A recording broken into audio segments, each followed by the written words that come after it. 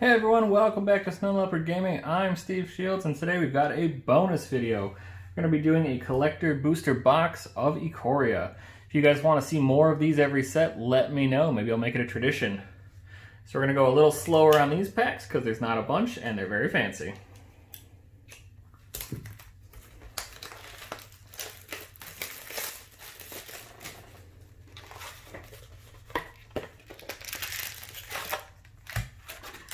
Alright, we've got them out of the box.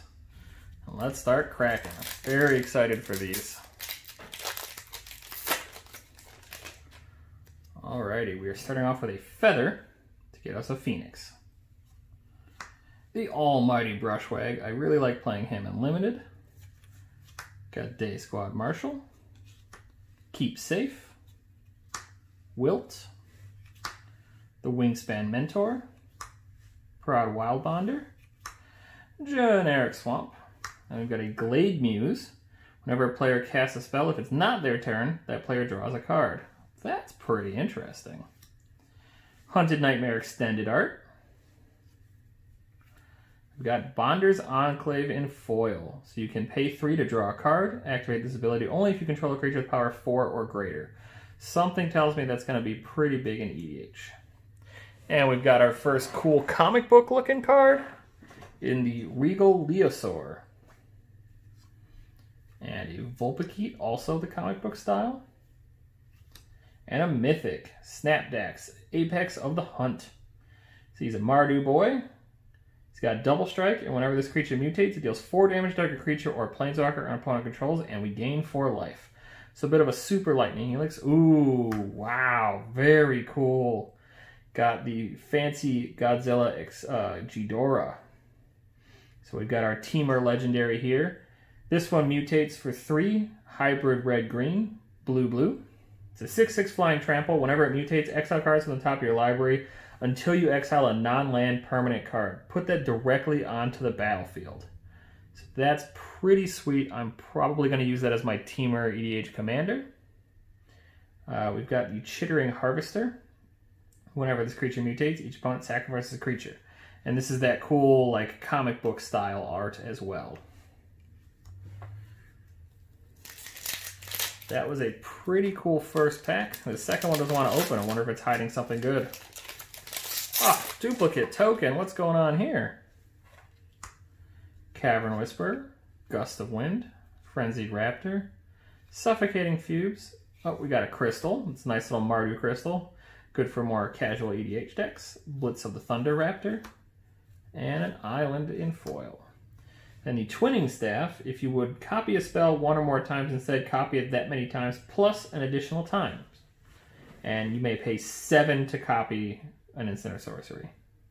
So I think the passive is going to be a lot better than the activated on that. And we've got a Zirda the Dawnwaker in extended art. Non-foil, but still very cool. Foil rare, Eerie Ultimatum. So you can return any number of permanent cards with different names from your graveyard to the battlefield. Again, an amazing EDH card. And then we've got Comic Book Pouncing Shore Shark. And the Comic Book Lore Dracus as well. And Gemrazor is our rare. So he is a 4/4 with reach and trample. Whenever he mutates, destroy target artifact or enchantment an opponent controls. And here's our Godzilla card, Dorat, the Perfect Pet. So this is the 1/1 Flying Haste that gets a +1/+1 counter on it whenever you play a non-creature spell. Very cool. And a foil comic book Cavern Whisperer. This one's a little bent, but if any of the cards in the pack has to be, that one's not terrible to be the bent one. And pack 3 coming up. We've got a different token this time, and it's a cat. No surprise here. I like that. Blade Banish, Essence Scatter. I do like this Essence Scatter art. Survivor's Bond, Spell Eater Wolverine, Polywog Symbiote, Ominous Seas, and a Plains is our land card. Alright. If you control a commander, you may cast a spell without paying its mana cost, counter target non-creature spell. That seems pretty good. We've got Mythos of Brokos. 4 mana, if you make this a Sultai spell, You search your library for a card, put that in your graveyard, then shuffle, and return up to 2 permanent cards from your graveyard to your hand. So pretty good. Hey, foil Karuga, very cool. So I play the Jeskai Fires on Arena, and now if I play it in paper, I've got a foil Karuga to play. Comic book Dreamtail Heron. Trying not to show the last card, but also show the cards I'm holding. Migratory Great Hearn. This one gets you a land whenever it mutates. Oh, we got a full art Triome, the Jeskai one conveniently for me. And King Caesar. Unfortunately, he's one of the ones, he's the only box topper I've opened so far, and a duplicate already. But he can go right up there with Ghidorah. And we have an Insatiable Hemophage. So whenever this creature mutates, each opponent loses X life and you gain X life, where X is the number of times this creature has mutated. It's gotten a little out of control in some of the limiteds I've run up against, where it'll be draining you for like 5. It turns out that's pretty hard to beat. Next pack, our token is a Beast. Bushmeat Poacher, Glimmerbell, Forbidden Friendship, Serrated Scorpion. Ooh, Dire Tactics. That is a good card. It's 2 mana, an Orzhov, to be specific. Exile target creature. If you don't control a human, you lose life equal to that creature's toughness. But if you do, it's just freebie. Zagoth Mamba, and a Forest is our land card. So maybe a Mountains in the next one. That'd be kind of sweet. Then we'd hit one of each without duplicating. Although I may have just jinxed it now. So we've got Decoy Gambit. That says, for each opponent, choose up to 1 target creature that player controls, then return that creature to its owner's hand unless its controller has you draw a card. That's pretty neat as well. Your opponents can't cast spells from anywhere other than their hands. That seems very annoying in EDH and maybe even a sideboard card in Legacy. Oh, we have a foil Jeskai Triome. Very cool. I'm going to put that into the Karuga pile, just in case I build that deck in paper. Got the Auspicious Sterix. This one's really good too. It's like an uncommon version of our Ghidorah. So whenever this creature mutates, exile cards from the top of your library until you exile X permanent cards, where X is the number of times this creature has mutated. The difference is with this guy is he can hit lands. So it's not quite as good, but that's why he's the uncommon. And a Comic Book Cavern Whisperer, this time not in foil. And Comic Book Brokos, Apex of Forever. So he mutates, and he's got Trample, and when you cast him, you may cast him from your graveyard using its mutate ability. So you can just keep coming back. That's also pretty sweet. And our Godzilla card is Gigan? I'm not sure. I'm not as up into Godzilla as maybe I should be for this set. But this is the guy that your deck can only have even converted costs, and when he comes in, each player puts the top 4 cards of their library into the graveyard, and you get to just put a creature from any graveyard, as long as it's even, onto the battlefield. It's pretty sweet. And foil comic book Necropanther, which, again, it's a cat, so as no surprise, I like this one a lot. Next pack. Another duplicate token. It's a Beast. Of One Mind. Sleeper Dart, Whisper Squad, Humble Naturalist, Huntmaster Liger, another cat, and Savai Thundermare, an uncommon foil cat. I do like that this set has a bunch of cats. I mean, it has to for that one companion, but it's pretty great. And a mountain, so we did hit foil basic of each before getting any duplicates. Alright, this is Nesting Grounds. You can pay 1 and tap it to move a counter from target permanent you control onto another target permanent. You don't have to control that one, so you can use this for some shady stuff. But you may only do it when you could activate a sorcery. Alright, we got Full Art Inspired Ultimatum. Target player gains 5 life. Inspired Ultimatum deals 5 damage to any target. Then you draw 5 cards. This might see playing Commander, but I think it's more of a standard card. Oh, we got a Magistrate in foil this time. Maybe we'll find foil extended art and then we can collect them all. Another Vulpikeet in comic book form. Cloud Piercer in comic book form. I really like this one. The art is just super cool. Hey, another full art Triome. Very cool. This one, the Sultai one. And we got Baby Godzilla. And I see a Planeswalker behind. Pretty sweet. Baby Godzilla is going to go up with his friends. And we got the special Luca. How cool is this looking? I have actually not seen this one before, so that is pretty exciting. So he'll go up with Ghidorah and King Caesar. Once this pack is finished, we have officially hit halfway. A dinosaur beast is our token. That's a new one. Another cat, Savai Cybertooth. Another cat, Patagia Tiger. Really hope I'm pronouncing all these things correctly, but there's some pretty different names, shall we say. Archipelagor, nice. And Forest for our first duplicate land. We've got Souvenir Snatchers, 5 mana, or 6 if you mutate. Whenever this creature mutates, gain control of target non-creature artifact. That's pretty sweet, because you just get to keep it. Another Magistrate. I don't know what's up with this box and these Magistrates, but I hope he sees playing something, because now I've got a bunch. And foil art Kogla, the Titanate. This guy goes into this Gigan deck, and turns out he's even compared to mana cost, so getting him back for free is disgusting. Comic book Dreamtail Heron, and Migratory Greathorn, and another Luca. Very cool. So now we have the full art foil Luca, and just normal full art Luca. And our Godzilla card is Destoria, the Perfect Life Form. Whenever this creature mutates, create a red artifact token named Feather with 1, sacrifice Feather, return target Phoenix card from your graveyard to the battlefield. And you will notice this happens to be a Phoenix. How strange. And foil full art Migratory Greathorn.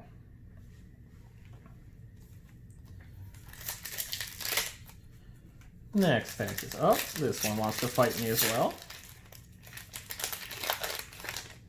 Another Dinosaur Beast. Oh, we got the Otter. He's so cute. Thieving Otter, normal Vulpikeet, Convolute, Pacifism, Chittering Harvester, and a foil Necropanther. Mountain is our basic land for this pack. And we got Nikara, Lair Scavenger. So he partners, has Menace, she partners, has Menace. Whenever another creature you control leaves the battlefield, if it had 1 or more counters on it, you draw a card and lose 1 life. That's pretty sweet. So we don't get to partner with this, so we're going to have to hope it comes in one of these other packs. We've got Mythos of Nethroi.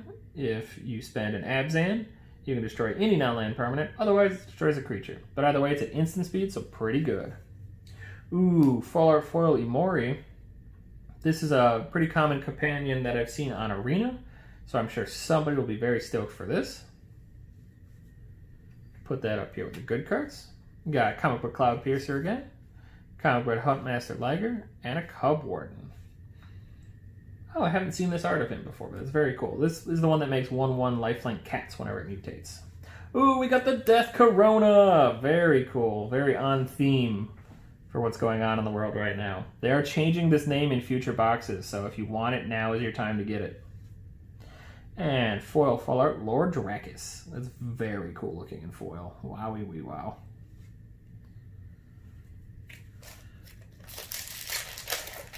Next pack, another beast. This is our first third. And we got Thwart the Enemy, Unexpected Fangs. Ooh, Greater Sandworm. I don't have this printing, so that goes in my worm pile. Scoured Barrens, Weaponize the Monsters, Fight as 1, and a Forest. Title Barracuda, 4 mana. Any player may cast spells as though they had flash. Your opponents can't cast spells during your turn, though. So it's kind of like Group Hug, but we get a little bit more. Oh, full art Eerie Ultimatum to join our foil Eerie Ultimatum. Ooh, very cool. Foil General Kudro. So this one is an anthem for humans, and whenever he or another human enters the battlefield under your control, exile target card from an opponent's graveyard. And then you can sacrifice 2 humans and pay 2 mana to destroy target creature with power 4 or greater. Really good with tokens. Glowstone Recluse in Comic Book.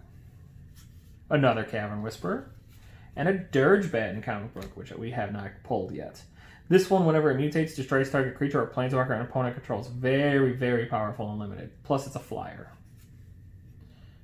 Oh, and here is King Kaiser, the different version. Notice the creature type is Dinosaur Nightmare Cat. It's pretty great. And a foil Dreamtail Heron.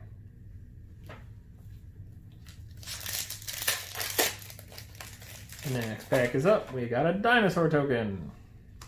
Serrated Scorpion, Pyroceratops, Jungle Hollow, a Phased Dolphin, Flourishing Fox, Easy Prey, and a mountain as our land. Ooh, Surly Badgersaur. I really, really like the name of this card. So whenever you discard a creature card, put a +1/+1 counter on Surly Badgersaur. Whenever you discard a land card, create a treasure token. And whenever you discard a non-creature, non-land card, Surly Badgersaur fights up to one target creature you don't control. That seems like a very cool build around. Full Art Kogla to go with our Full Art Foil Kogla. Labyrinth Raptor. This card is disgusting. It's 2 mana for a 2/2 menace. Whenever a creature you control with menace becomes blocked, defending player sacrifices one of the creatures blocking it. So this makes your menace creatures disgusting. And it also, for its same mana cost, can pump creatures with menace that you control. Oh, we got a Comic Book Trumpeting Gnar to go with our 3 beast tokens. Another Auspicious Sterix. Oh, very cool. So now we have our Ghidorah version and our comic book version of the Teamer Legendary.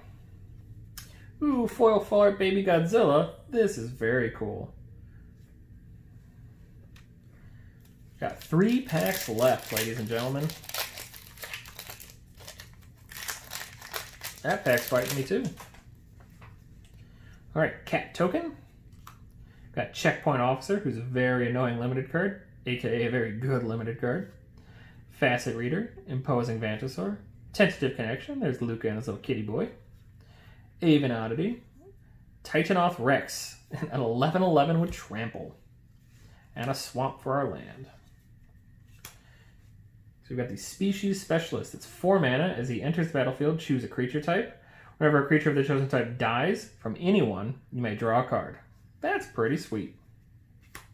Got another cat. This is Vigilance. Creatures you control Vigilance have 1 and tap target creature.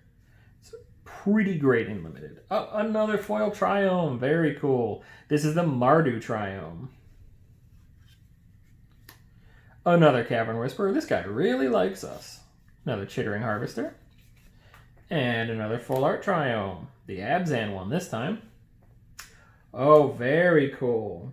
This is the Titanoth Rex version. So it's Godzilla Primeval Champion. Big boy.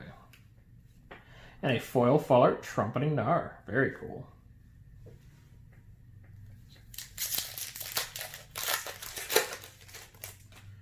Alright, we got another dinosaur token. Night Squad Commando. Prickly Marmoset. Dismal Backwater. A Gloomy Pangolin. Flamespill. Barrier Reach, and Island is our basic land. This is Dredge the Mire, 4 mana. Each opponent chooses a creature card in their graveyard, and you get to put those cards on the battlefield under your control.